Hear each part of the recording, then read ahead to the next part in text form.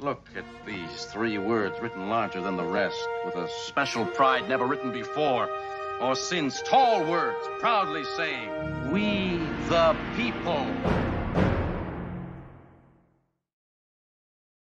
Hi CPOC, and welcome to another legal update with the Lex Rex Institute. Today, I've got some really exciting news to share with everyone, and that's that we filed our lawsuit challenging the Voter Choice Act on March 7th, so we're just getting started on that. Now, we could never have done this without the generous support and contributions of both CPOC and many of your members here tonight. My thanks, no words. Thank you so much for doing this.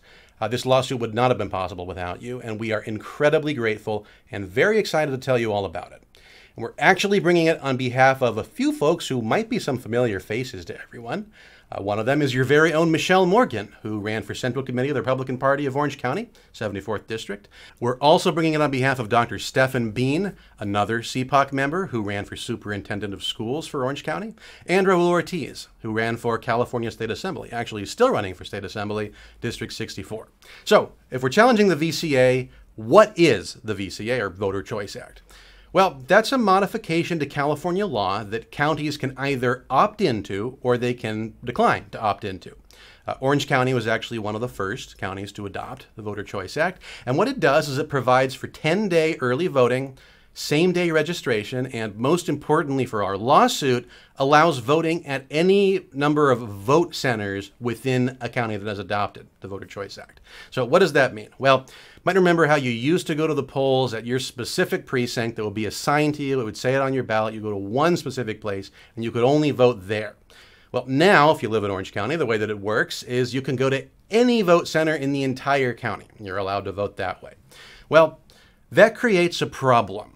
What is that problem? Well, California Elections Code section 19205 states that no part of a voting system shall be connected to the internet at any time.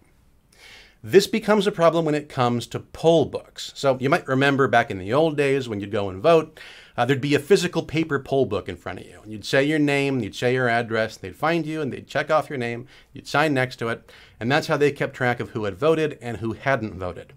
Well, how do you do that if there's more than one physical location where people are voting? There's got to be some kind of live, real-time update of those poll books. Otherwise, there would be nothing keeping someone from going to more than one poll center and voting more than once. Actually, the code, the part of the elections code that forms the VCA, actually says in section 4005A4EI, states, the vote centers provided under this section shall have an electronic mechanism for county elections officials to immediately access, at minimum, and then it says name, address, date of birth, and a variety of other identifying characteristics. So it's required within the VCA to have real-time updates to electronic poll books. Does anyone see a problem here, especially with that code section from earlier that said that no part of the vote system can be connected to the internet? Now, keep in mind, this real-time electronic updates is absolutely integral to the VCA. You cannot have this law without it because there's no way to maintain these vote centers and prevent duplicative voting. But clearly these two laws conflict. So what do? Well, under centuries-old common law, in fact, you can even find this in Blackstone, who was sort of our founding fathers' Bible when it came to all things legal, says that if there is a mandatory provision and there is a discretionary provision and the two conflict, the mandatory provision controls, and you completely lose the discretionary provision. So here, as we mentioned, which one's mandatory and which one's discretionary? Well, as I said, counties have to opt into the VCA. So clearly that's the discretionary provision. The mandatory provision is the one from Elections Code section 19205, saying that no part of the voting system can be connected to the internet. So what we've done is we've filed a lawsuit on behalf of those 3 folks I mentioned earlier, asking the court to invalidate the Voter Choice Act because of this contradiction. We think we're on solid legal grounding for this.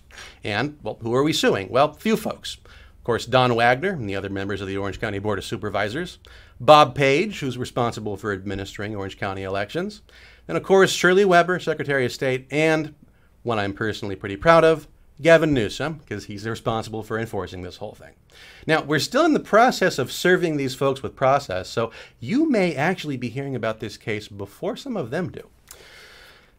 And again, we're still in the early stages of this case. We are optimistic about it, but it's not going to happen on its own. The early stages of the case already have been fully funded, and we're already hitting the ground running on this. And that's thanks in no small part to CPOC and a few of its members. But we will need to keep this case funded if we want it to keep going. We're fighting some real heavy hitters here, people that have far more resources than we do. Now, we're more efficient, and government likes to waste money, so we think that we can get a lot more done on a lot less, but we are going to need continuing funding on this case. If you would like to, feel moved to, or otherwise are able to fund this case, please do so. You can visit our website. That's lexrex.org/donate. And I think we got an option there where you can code it to say VCA challenge or something to that effect. We can't promise it's going to go there or else you lose your tax deduction, but we're pretty good about that. To my knowledge, I think everybody who specifies a preference for donations, we do end up honoring that. But again, thank you so much for your contribution. Thank you for your continued support, and we are excited to bring this challenge with you. That's all for this month, and we'll see you folks again in April.